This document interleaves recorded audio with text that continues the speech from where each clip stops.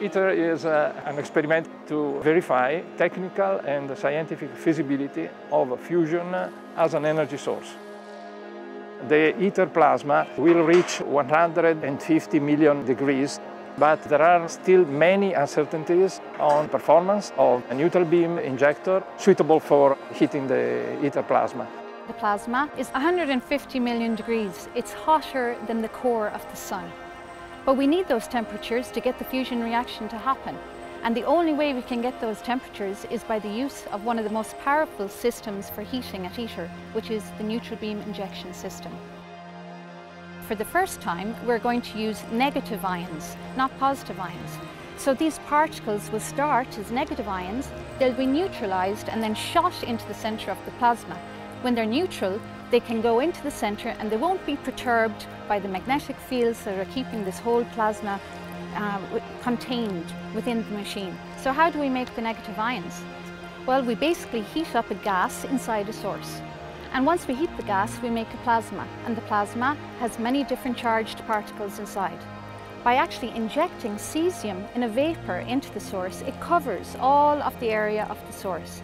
And on this cesiated surface now, we can make the neutrals turn into negative ions, and then we extract them out. The ion source that we have at SPIDER does exactly this. It's the largest ion source available in the world today. It has been manufactured by our colleagues together, looking at the design and the functionality and the manufacturing with all of the European labs and the European industries. And we have put it together into the SPIDER test facility that we are inaugurating today.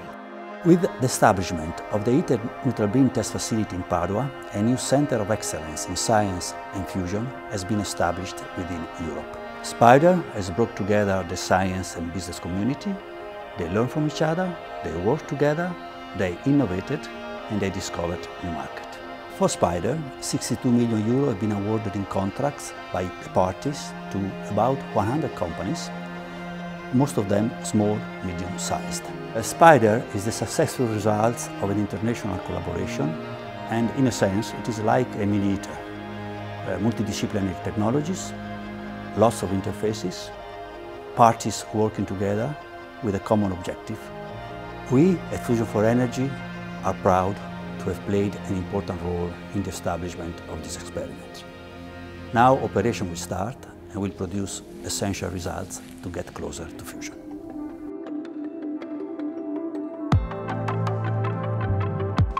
The inauguration is not the end point, it's the starting point of the experiments, but I'm fully confident of the team, and I'm also confident that at the end the results will be achieved with hard work, but they will be achieved, and it will have its neutral beam injector.